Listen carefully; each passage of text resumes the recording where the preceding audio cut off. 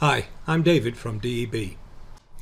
The process for claiming wages through the Corona Job Retention Scheme for employees who are furloughed is very straightforward and only takes around 5 minutes per employee, provided you have the information to hand.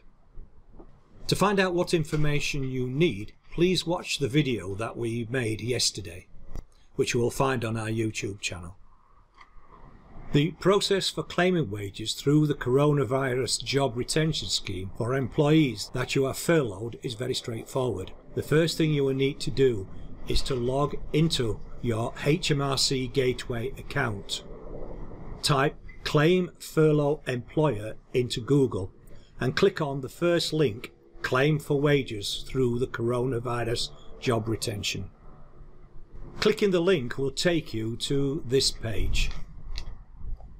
Scroll down the page until you find the section titled How to Claim and click on the green Claim Now button. This will take you to the Government Gateway sign-in screen. Hopefully you will already know your login details. If you don't, there are links at the bottom of the sign-in page to request your Gateway user ID and/or password. It is likely that tomorrow we will do a video to show you how to obtain your Government Gateway sign-in.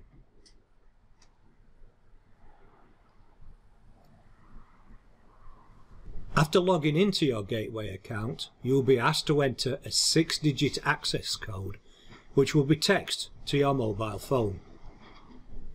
If you haven't set this up yet, the system will prompt you to enter the appropriate mobile phone number to receive the access code. When you have logged in, you'll be taken to the Business Tax Summary page.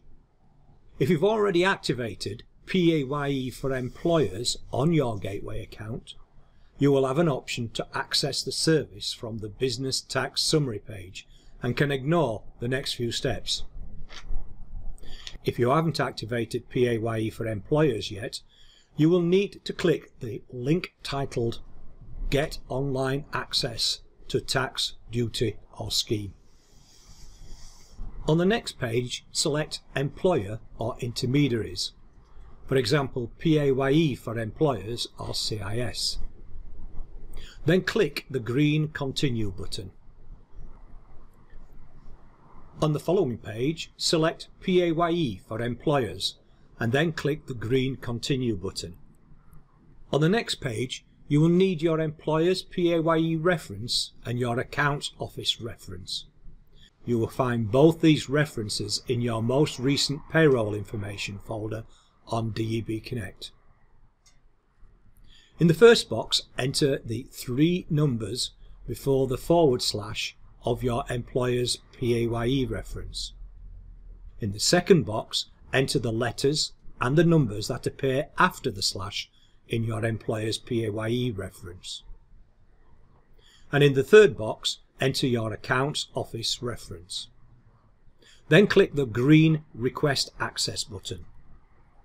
The next page will confirm that you have access to PAYE for employers. If you return to your Business Tax Summary page, you'll see that PAYE for employers is a service that you can now access. Click on the hyperlink titled Coronavirus Job Retention Scheme, and this will open the next page in a new tab or window. In the new tab, you will arrive at this screen. Scroll down until you find the hyperlink titled Claim for Wages Online and click on this link. This will take you to this page titled Claim for Wages through the Coronavirus Job Retention Scheme. Scroll down the page to the How to Claim section, then click the green Claim Now button. This will take you to this screen. Carefully read the information which indicates that HMRC may refuse or recover the furlough payments if they consider them to be fraudulent or abusive. Then click the green Accept and Continue button. You need to read the next page and then select Yes. Then click the green Continue button. On the next page, select Yes to confirm that the full amount claimed will be paid to the employees. Then click the green Continue button. From this point on, this video will assume that your business is a limited company. If you are operating as a sole trader or partnership, you will need to select No. If the business is a limited company, then select Yes. Then click the green Continue button to proceed. On this page, you need to enter the company's 10-digit Unique Tax Reference, or UTR. You will be able to find this on the top of your most recent corporation tax return in the Corporation Tax Documents folder in your Deb Connect inbox. If you are unable to find this, then contact Lisa, who will be able to provide you with this. After entering the UTR, click on the green Continue button to proceed. On the next page, enter the name of your limited company, then click the green Continue button. Read the information regarding to the claim period and click the green Continue button to continue. On this page, you will be able to enter the start and end date of the period you are making the claim for. As the minimum claim period is 3 weeks, you'll need to claim for both March and April as a single claim if you started the furlough period in mid-March. We've processed a claim this morning up to the end of April, which went through fine. We don't know if the system will allow you to claim in advance for May 2020 and would suggest that you make a separate claim for May 2020 next month. After entering the relevant dates, click the green Continue button. On the next screen, enter the number of employees that you are claiming for. Then click the green Continue button to proceed. On the next page, you will need to enter the amounts that you are claiming.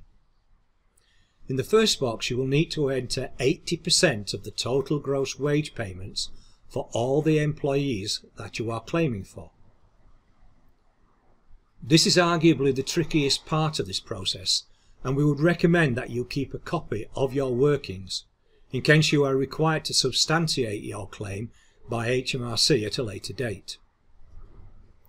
If you are claiming for part of the month of March, you will need to find an appropriate method for apportioning the March wage based upon the number of days that the employee was furloughed for. This could be based on the number of working days in the month, for example. If there are 23 working days in the month and the employee was furloughed for 8 of those, you will claim 80% of 8/23 of the relevant month's gross wage for that month. The monthly wage amount needs to be either the average monthly wage paid over the last 12 months or the corresponding monthly wage paid for the same month last year if that was higher than the average. If the employee only started working for you 6 months ago, you would use the average over 6 months. If you've notified Alex about the furlough period, you may find that the furlough pay has been calculated and is specified on the employee's wage slip. You'll then need to calculate 80% of the employer's national insurance contributions. The employer's national insurance contributions is 13.8% of the gross furlough pay that you have just calculated. This can be calculated by multiplying the figure you have entered in the first box by 0.138. You will then be able to claim for 80% of the employer's pension contribution relating to the furlough claim period. Again, if this is for a part month in March, use the same basis of apportioning you have used when calculating the gross furlough wage. When you get to this page, you can breathe a sigh of relief because the difficult part's over. On this page, you will be able to check that the amounts that you have entered on the previous page appear correct. Then click the green Continue button. On the next page, you will need to enter the name and national insurance number for each of the employees you are claiming for. The national insurance number can be obtained from the employee's payslips. After entering the name and national insurance number of the employee, click the green Continue button to move on to the next employee. When you have entered all the employees' names and national insurance numbers, you will need to check the employee's details. Then click the green Continue button. You will then reach a page showing the name of the employees added. Then click the green Continue button. On the next page, you will need to specify the type of bank account that you want the claim amount to be paid into. This should be the business bank account, unless you are using a personal bank account for your business banking. This is something that at DB we strongly suggest you don't do. Then click the green Continue button. On the next page, enter the sort code and account number of your business bank account. Then click the green Continue button. On this screen, you will need to enter the postcode of the address that your business account is registered to. This might be either your work or home address. You will also need to enter the property or house number in the second box. Then click the green Continue button.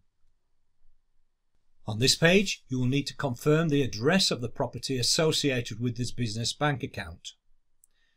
If the address is correct, click Confirm Address button to proceed. If it's not the correct address, you will need to click the Search Again link and re-enter the address details until you are happy that the address is correct before proceeding.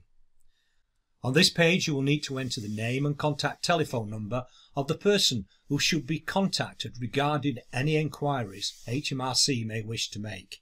By the time you've reached this page, the process is almost complete.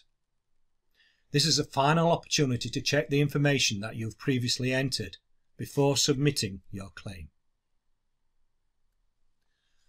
At the bottom of the page, you will need to read the declaration before clicking the green Confirm to Submit button to confirm your acceptance of the declaration and submit your claim.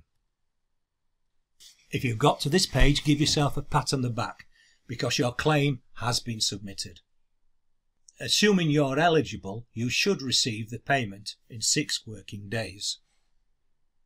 Please note that there's a reminder that HMRC may refuse your payment if they consider it to be incorrect or fraudulent.